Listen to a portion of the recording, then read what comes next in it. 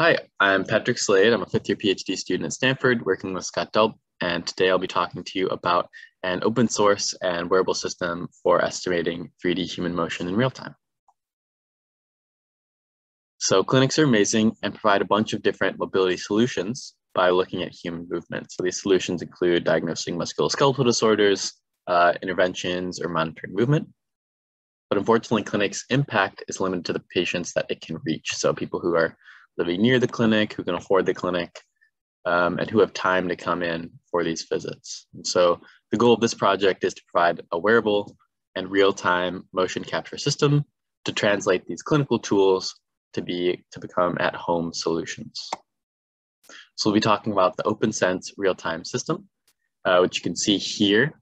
Basically, it's a pack that you wear on your back, which has a microcontroller and then a series of IMUs worn on different body segments to track motion. This system computes kinematics in real time, and it uses both wearable sensing and computation. So everything's computed on board by this microcontroller. So it's very portable. You can use it in any environment. And it's fully open source. So both the software, which is built on OpenSim, and the hardware, we've provided materials to replicate them and tried to make that as simple as possible. So some fun facts about why you might want to try it. The system costs about $100 for the base components and then $20 for each additional IMU, so each additional body segment you want to track. It weighs 400 grams. Most of this is rechargeable battery. And it provides about 4 hours of recording per battery. So if you want to record all day, just swap out the batteries. There's no soldering or code to assemble this system. So it's just plug and play. It's very simple. And it's customizable. So you can have up to 14 IMUs at the location shown in this figure. And all you have to do to customize this is just edit a text file saying where you're going to put IMUs on the body. So let's see it in action. Here on the left, you can see a person moving, and then on the right, you can see their real-time motion reconstructed. You'll note that at the start of some of the trials, the person is in a quiet standing pose, and this is how we calibrate the motion before we start recording. So there you can see the person in the pose and then starting to record. So you have to hold that standing position for about 3 seconds. And since everything's open source, you can customize a different initial pose if that's better for your application.